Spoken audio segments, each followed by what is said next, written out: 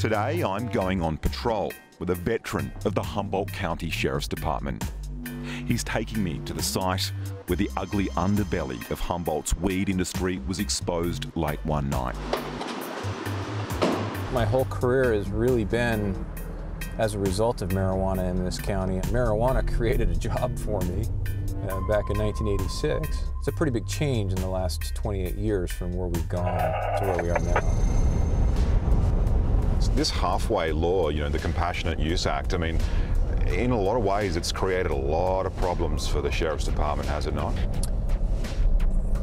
We throw a great deal of resources at the issue of marijuana, and 69.8% of our homicide cases are directly related in one way to marijuana growth. It can be kind of the Wild West in a way. It's just gorgeous out here. Oh, it's beautiful. And it just goes for miles. I mean, how many grows would be out where we can see now? Well, they're out there. In these lonely hills, Humboldt farmer Michael Wild had a 1,500 plant garden in the summer of 2010. As any farmer will tell you, turning a profit in a drought is tough going. And when his illegal agribusiness began to run out of water, he had to let staff go. The operation lost steam, lost money. There was a real issue with bringing water in. The grower, decided that the best way to deal with these two immigrants was to kill them. And he did. He killed one and shot the other. And he got away. He actually got shot, I think, through the mouth.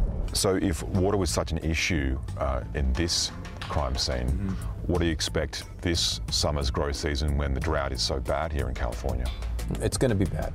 I expect a lot of problems. Now that we're in 2014, when we hear about the war on drugs, I mean, where's that at? As far as marijuana is concerned, I think it's a losing battle. So how much easier would your job be if marijuana was legalized in California? Well, it would certainly divert our resources, wouldn't it? This is what makes Humboldt and, to a larger extent, California so complicated. There are many legal growers here and thousands more illegal ones, making it virtually impossible to police. Sheriff Downey, Andy Park, nice to meet you. Thanks very much. You almost have to feel sorry for the man tasked with enforcing a federal law which is partially legal on a state level and that no one seems to abide by anyway.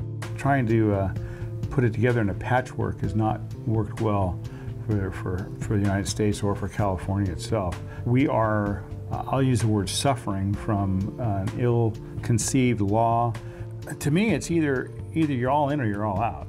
I'm down to two options. Legalization makes perfect sense. The other option, and there's only two, like I said, is to fully fund our eradication efforts. But right now, it's very cloudy, very murky as to where we go with this.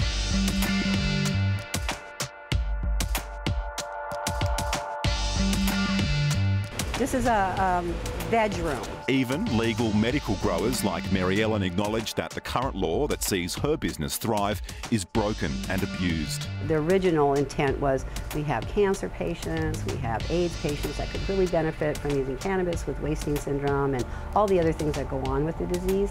And so it started because of that, and then it was like, you know, and you could take care of your grandmother and have a little grow, and then it just turned into this whole other thing. So it's all through the back door, and now nobody knows how to really stop it. And here's the rub. The price per pound has already dropped since Colorado and Washington legalized. Oh, probably about 5 years ago, you get $4,000 a pound for an indoor grow, and now you're getting like 22 to 25. She's unsure of her place in the new market. Some people are thinking it'll be more like down in the wine country where they have specialty things that they're growing. The whole other issue in our town of all the people that are growing. You know, there's kids coming out of high school or not even graduating from high school, and they can go work up at the Hill and make $90,000 in 3 months. But here, workers in the legal medical marijuana industry don't make nearly as much, as I'm about to find out. So Mary Ellen has given me a job in the trim department. That's where the buds are kind of trimmed of all the excess leaves that don't have the active ingredient, the THC, that you really want. It's just in here. You got it upside down there. Trimmer Mike has been tasked with teaching me the trade. And then you just want to take the big fan leaves off. like this. Yep. Every summer, thousands of young people flock to Humboldt to work trimming weed. It's a perfectly legal job, just like fruit picking in Australia. What do you tend to get paid per hour as a trimmer? Well, you don't get paid per the hour. You normally get paid by how much you trim. Okay. And is it good money?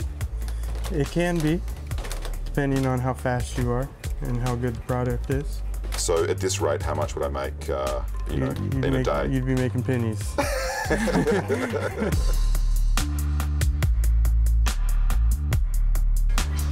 A little shaggy, but that'll do. For a first timer. Yeah. Humboldt, and California for that matter, stands at a fork in the road for a county that has more at stake than just drug politics. Yeah, it'll become legal in California.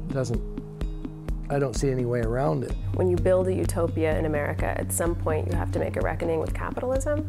I think it is inevitable. I think that you will see a decrease in the profitability of it.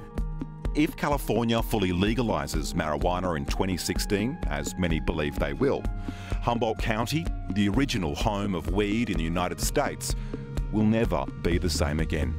There's a really popular saying in Humboldt when it comes to marijuana growing, which is like, it's what we do here. It is the lifeblood of the economy.